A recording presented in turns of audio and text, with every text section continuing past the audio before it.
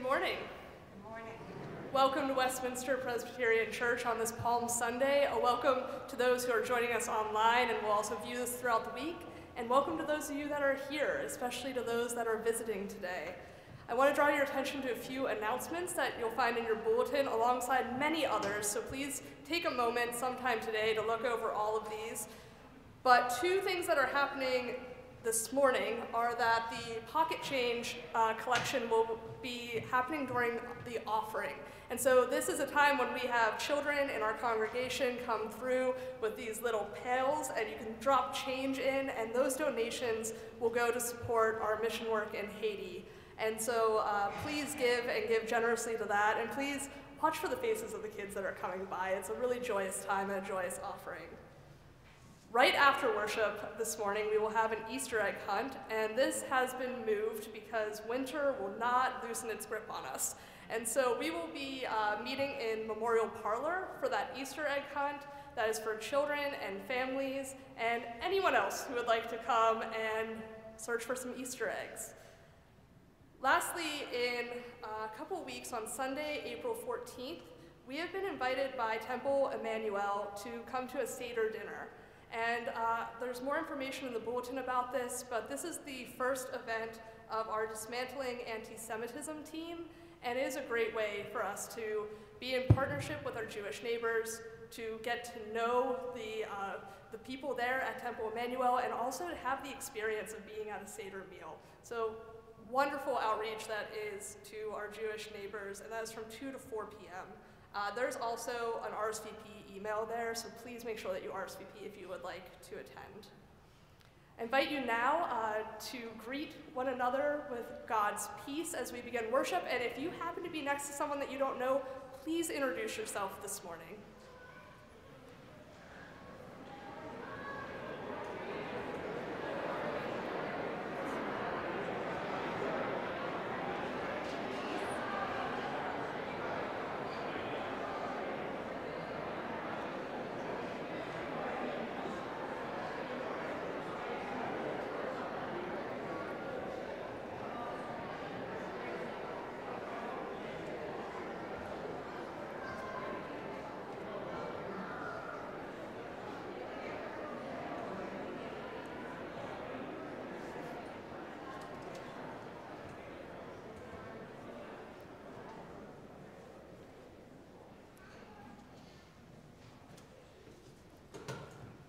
The Gospel of Mark tells us that Jesus' ministry moves steadily south out of Galilee.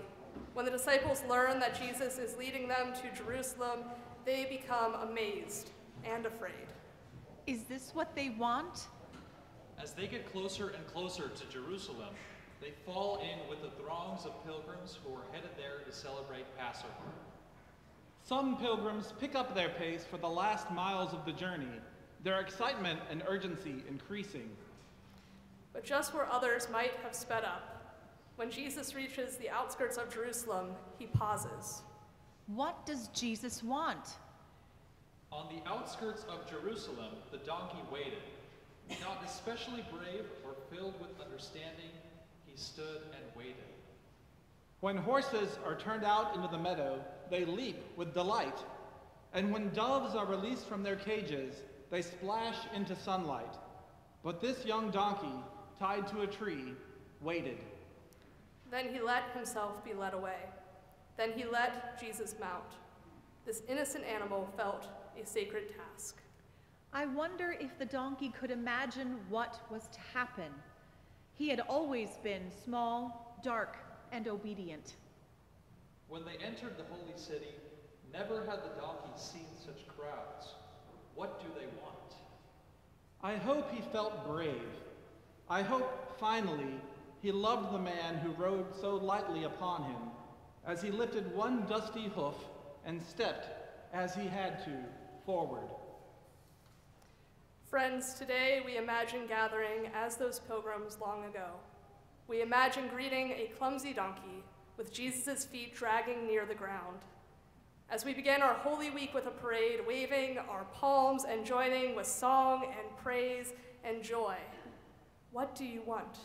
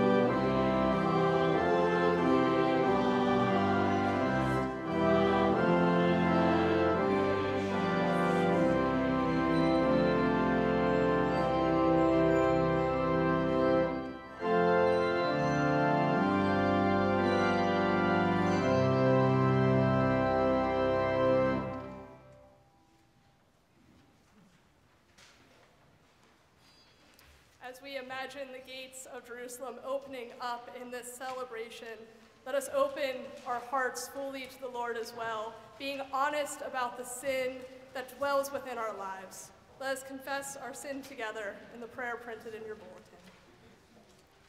Dear God, we see you tottering down the streets of Jerusalem on a donkey. Your prayer doesn't look like the power we want. Your wisdom makes no sense to us. Give us a clear vision to see you and the content of our lives. We look for an easy way out. We ignore the fault in our lives. We want someone else to do the hard work for justice. We are happy to join the crowd, waving branches, but not so sure we want to follow you to the foot of the cross. Forgive our fickle ways.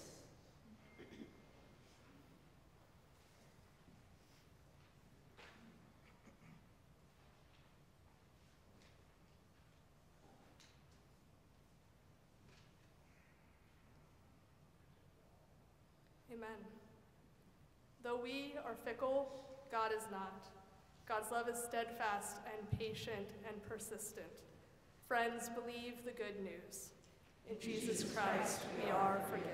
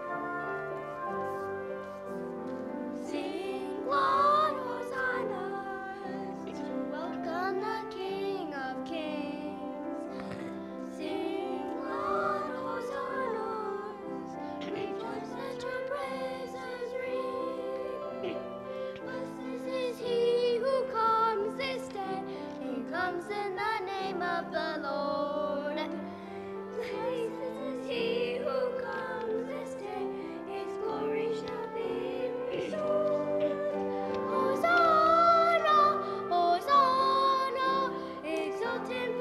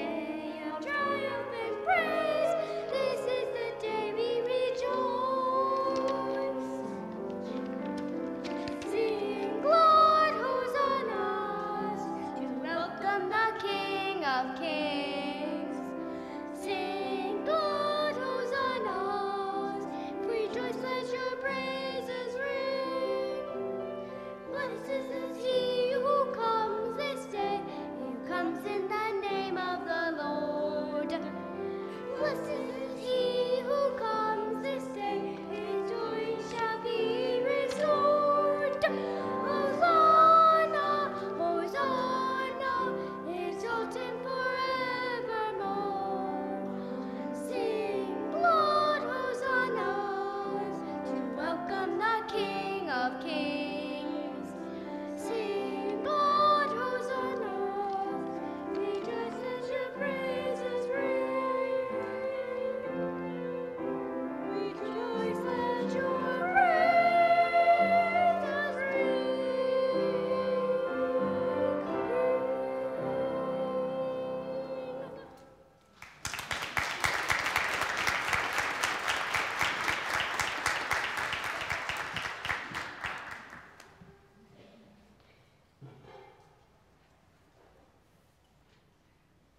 Thank you for leading us in worship.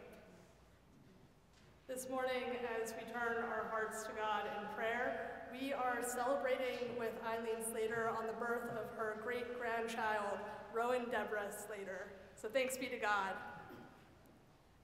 Let us go to God in prayer. Lord, we love a parade. We love the floats and the bands. We love to wave at those passing by.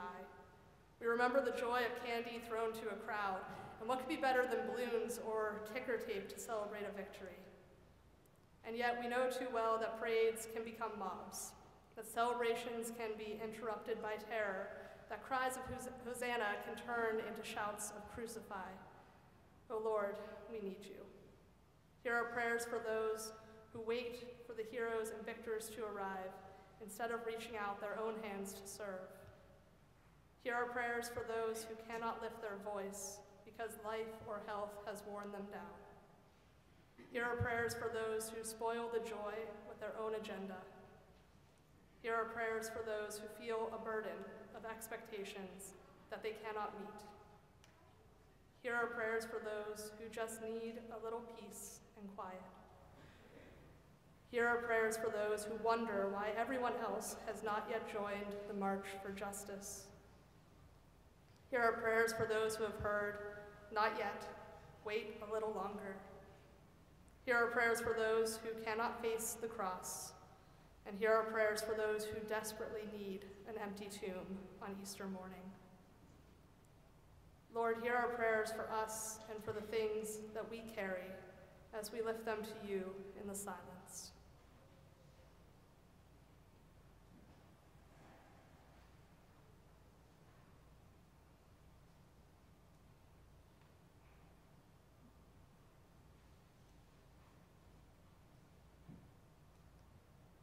Hear also our prayers of gratitude and joy in our community, for the birth of Rowan and for all the ways that you breathe new life into this world.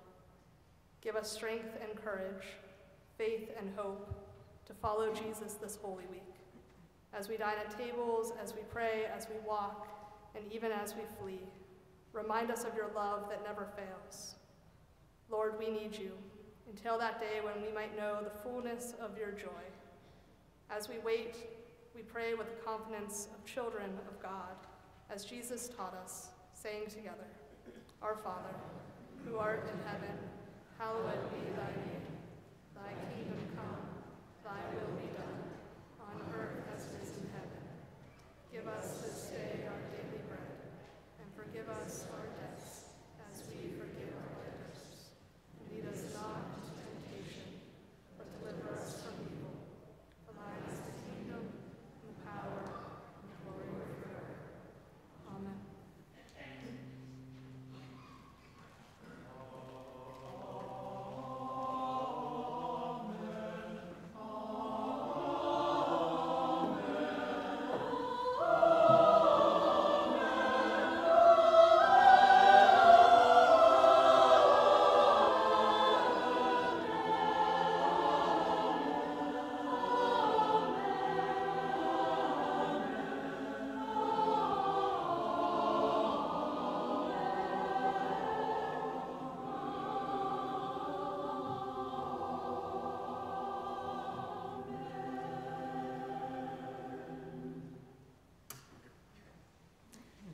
Please pray with me.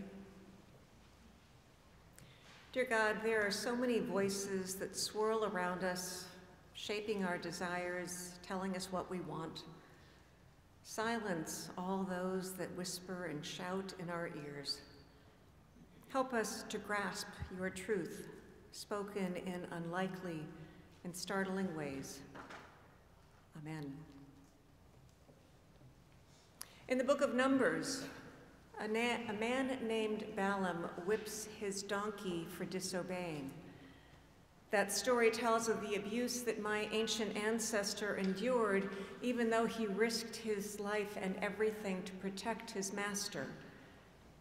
Only when Balaam threatens to kill does he finally stop and listen to the donkey. And his donkey literally saves his life. Known as the story of Balaam's talking donkey, it's one within a pattern of donkeys like me who see, hear, and carry a divine message. Besides the snake, we donkeys are the only animal known to speak in Scripture. My name is Izzy, and even though they put me out to pasture because I'm no longer able to work, I still have the breath to tell you my story of when I was oh so young. About 40 years ago, a man called Jesus sent for me and rode atop me when he entered Jerusalem. I always wondered if anyone would care to ask me about that day, because it's the day that signaled that the entire world was about to change, and I was there. Now there's a gospel called Mark that's pieced together the story of Jesus' life, including that moment. First, listen to the way the Gospel of Mark tells that story. When they were approaching Jerusalem at Bethpage and Bethany near the Mount of Olives, Jesus sent 2 of his disciples and said to them, "Go into the village ahead of you, and immediately as you enter it, there you will find a colt that has never been ridden. Untie and bring it to me.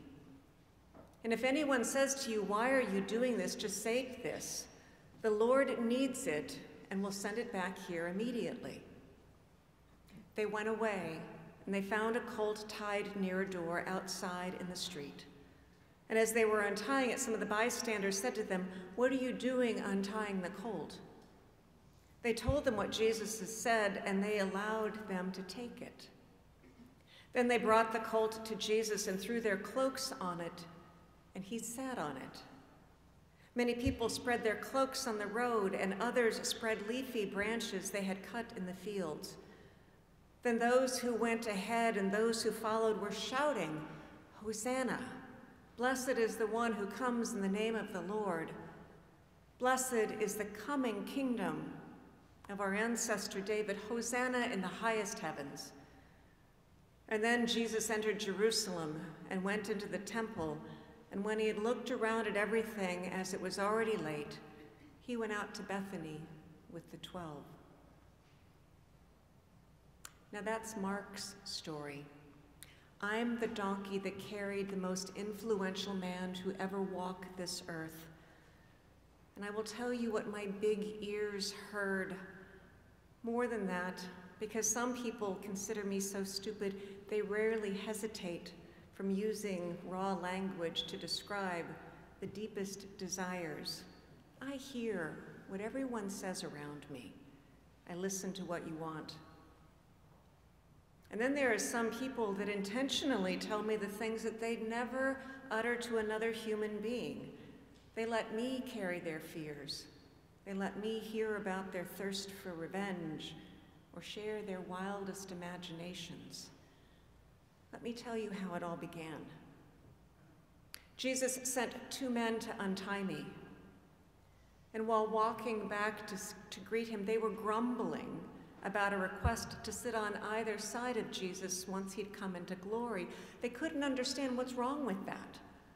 I heard them say that after all, Jesus began his ministry by calling people to change their hearts and lives because the kingdom of God was coming near. And all that kingdom language persuaded them to follow him. They wanted to know, why couldn't they ascend above others and enjoy the places of honor given the risks that they had taken? And they really did not understand any of his predictions about suffering and dying and rising. That just sounded like nonsense to them. The men brought me to Jesus. They laid cloaks on me, and gently he climbed on my back. And when we entered Jerusalem, I saw a carnival of people. That day, there were some in the crowd that clearly came spoiling for a riot. Several years ago, Herod had taken off the head of John the Baptist to squelch a revival. And for so many years, courageous men and women died when politicians attempted to keep the people in their place. I noticed that some in the crowd came with daggers and pitchforks at the ready.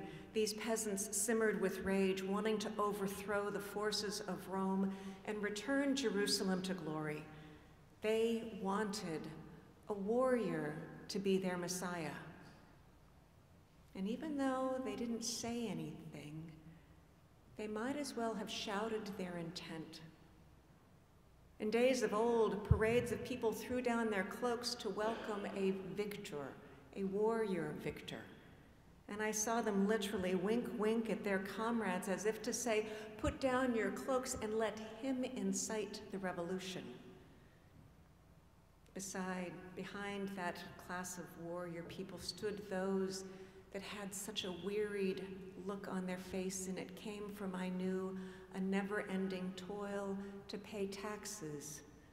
They labored day after day to feed Herod's greed. They almost looked as though they were paralyzed with the Roman boot holding it to their neck to the ground. Bloodshed never entered their minds, only the hunger for freedom. These people waved palms, recalling Moses leading the people from bondage into the promised land. Their branches literally begged for freedom.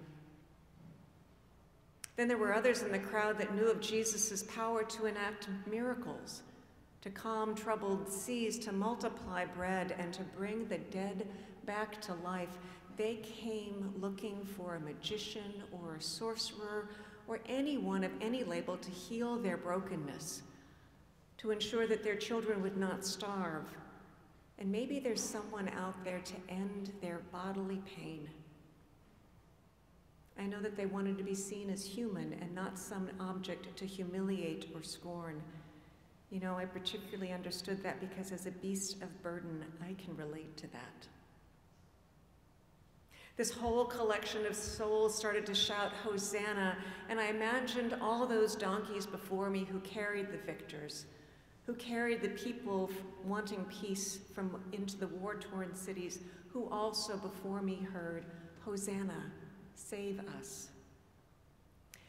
That portion of the crowd expected Jesus to be the one to fulfill the scriptures to suit their desires. And there were a lot of other folks there that had nothing of that in mind. I saw those who cared nothing for faith.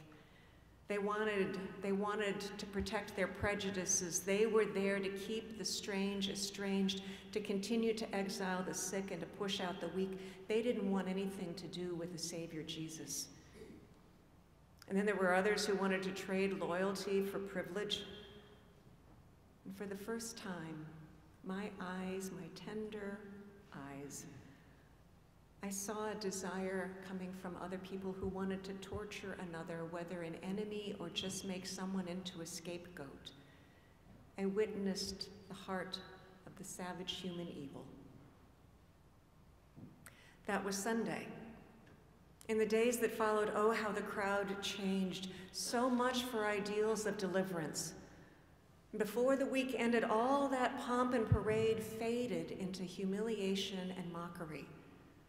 And the next Sunday, by that time they'd either forgotten the man that I carried or considered him just one more body in the long line of disappointments. But do you want to know what I felt? He whispered to me that day.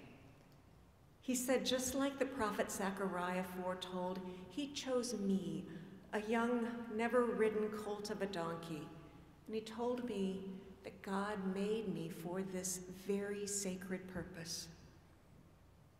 Even though I thought I'd rather jump and race when finally untied, his gentleness calmed rather than startled me. And to this day, I can still feel the tingle of his touch. He whispered again, and he told me that my presence alone communicated peace, because I'm the kind of beast, yes, I'm the kind of beast that a prince would ride to signify peace is coming. And Jesus planned to resist the forces of death with the truth of love. Since that day, I've wanted nothing more than to carry his grace, his strength, his love for all creation. I have carried that every day of my life. I remember that later on that week, on Friday, the earth fell dark at midday, and my gentle rider breathed his last while hanging from the cross. And that's when the earth shook and it broke that bloody temple in two. None of the parade goers celebrated. And the writer of Mark's gospel has no idea where Jesus' disciples, those men who had untied me, he didn't know where they were hiding. Mark's gospel say that the man they called Messiah died alone. That was then. The path we've traveled since then seems saturated with blood. In the intervening years, the Romans mounted a feeble attempt to silence the crowds that came to believe. They thought they could destroy the temple. They thought if they killed thousands, it might end, and it doesn't. Yes, I've seen a lot of death in the last 40 years, and I've heard stories of hope. I've heard stories of hope spreading throughout the land, changing the lives of all who believe. People are changing their hearts and lives. And recently, those who trust in his resurrection have started to relive his final week. They begin to celebrate what's now known as Palm Sunday. They wave their palms not to deny their fear or not to deny death or underestimate the enemies that seek to kill the good news. And as they wave their palms, they also do so by examining their souls. Do they honor his way of living and loving? And they tell his stories, hoping to never forget his courage, the cost, the pain, and the power of enduring love. You know, from telling these stories year after year and doing this Palm Sunday, we're beginning to understand what it means to be in the kingdom of God. We know that it rises from the hearts and minds of those who seek fierce justice and offer lavish grace. There's a choice to be made, and it's not always easy or obvious. It's not the choice to be on the winning side of one or another. It's never to divide or conquer. It's the choice to join the dream of a world not fully here yet. It's the choice to glimpse the divine in the everyday, the everyone, and the every place. It's the choice to believe ourselves precious, but no more so than any other creature that God created. It's to be grateful, to be last, and encourage those who have less to go before us. It's to choose the kingdom of God over the empire, and that means choosing the way of the cross, and it's a demanding way. Some call it foolish wisdom. I feel it's deep peace, more than any security or certainty you could strive.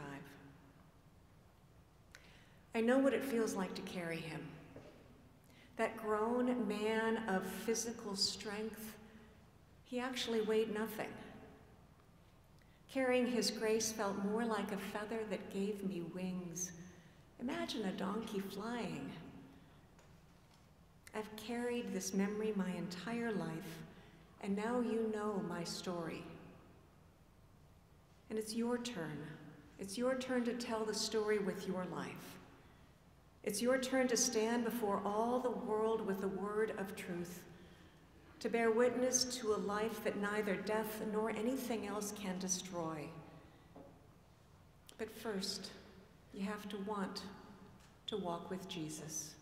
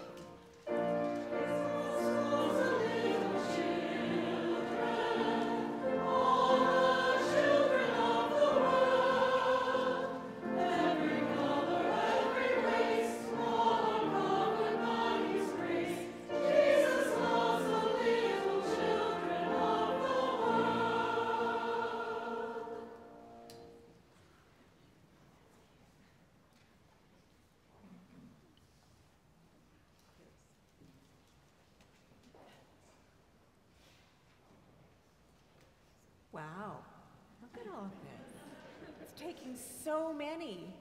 What joy. That's what we celebrate today, is what joy. Thank you for doing this. The change that we make comes from us. The change that can happen in this world comes from God stirring in each one of us. And it might feel like something small that we give, but yet when it's collected together, it creates the change that literally changed the lives of so many.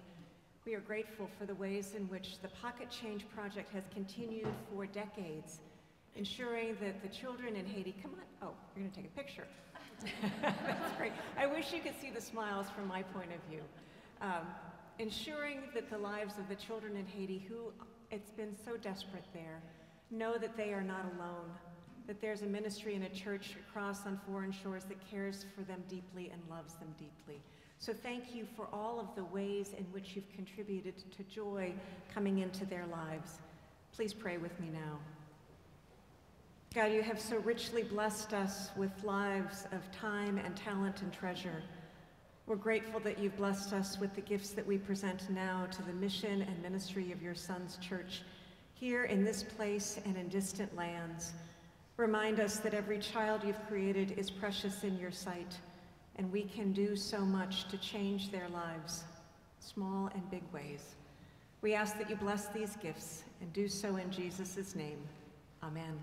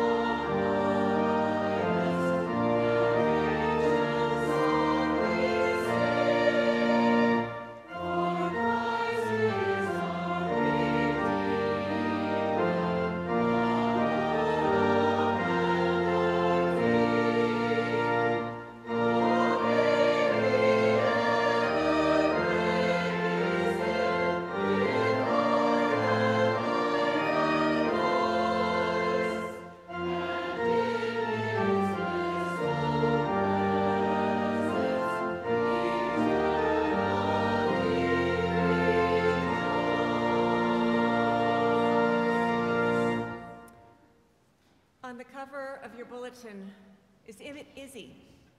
Izzy lives. Izzy is a part of the stable of Horses with Hope. Horses with Hope is a nonprofit that provides horse riding and donkey riding experiences for children that would benefit from such grace. In May, Izzy will come back to live again in Gilfillan Farm. So until he is over there, you can whisper in his big fuzzy ears here of what you really want. That's the point of today, to really wonder, what do I really want? What is it that Jesus brings What am I willing to set down of a desire that might keep me from getting the gift of life that he's giving me? So my friends, think about Izzy, his gentleness, his simplicity, his willingness to listen to anything you have to say. Palm Sunday took us to a portion of the chapter 11 in the Gospel of Luke. I invite you to come back on Thursday. We'll continue to read in the Gospel of Luke, the first gospel written, and we will hear of Jesus' passion. We will hear of his interactions with his disciples, his interactions with the officers in Rome, his gift of grace, the Last Supper. It will be a simple service on Thursday. I invite you to come back and live with him in those final hours of life. And then you can greet him on Easter morn when the temple is empty. It's a weighty charge to think about what you want, but it's a wonderful privilege. It's a wonderful privilege because as we do so, as we name our deepest wants, we can set aside those things that don't give us life. And we have a grace from Jesus. He gives us a grace to start again. And God gives us the power of the Holy Spirit because we can do so much more than we could ask or imagine. And we are always pursued with a love that never lets us go. Amen, my friends.